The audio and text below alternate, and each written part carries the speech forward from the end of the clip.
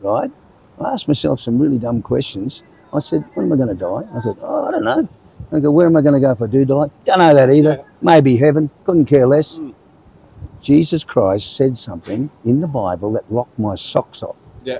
He said in John chapter 3, unless you're born again in my spirit, you cannot enter heaven. And when I saw that, I said, man, I got to get that 100% right in my life. Because I don't know when I'm going to get hit by a bus or drink myself to death or whatever, you know. Right. I had no idea, right?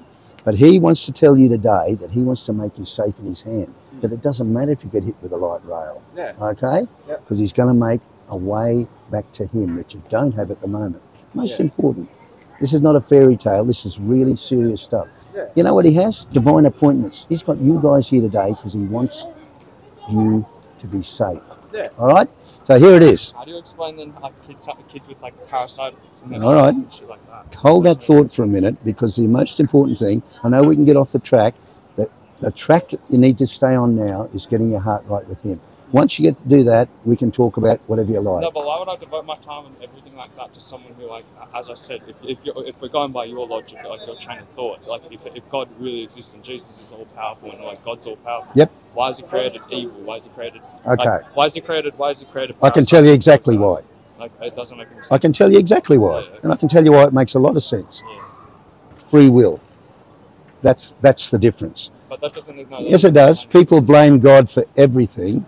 And it's the free will of man. You go away, you go and commit sin, you go and murder someone. You think God did that to you?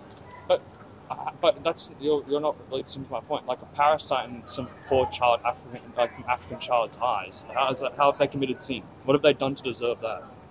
Everybody is born under sin.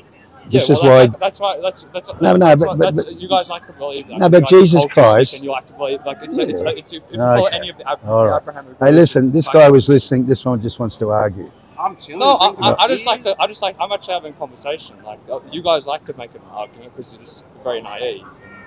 No, nothing naive about it. Preaching. Like, I find Abrahamic religions are the only religions that like to preach upon other people and try and make them believe, make them follow. I don't make anybody do anything. No. But you try and preach. You try. I don't try anything. It's your goal. It's your goal is to spread your word. Look at Buddhists. Like take like if any of them look at Buddhists are actually good people. What wars have Buddhists ever caused? Let me talk to him. What wars has a Buddhist ever caused? I'm not going to have a discussion. Exactly. I know you. I'm not. Ignorant. I'm not. You're ignorant. No, you can say that, and you don't, and it doesn't offend me at all, because you don't. How many times are you going to say it? How many more times? I can say it 1,000,000 times. Oh, well, say it. You think it affects me? It doesn't. Yeah. All right, I'm going to leave you now because I think you just want to argue the point. I don't think you're really interested in getting things right. I was listening to you. No, you were listening. You were listening, and then you interrupted, and you came up with a whole lot of stuff that you had on your mind, perhaps, and that's okay. That's fine. All right, guys.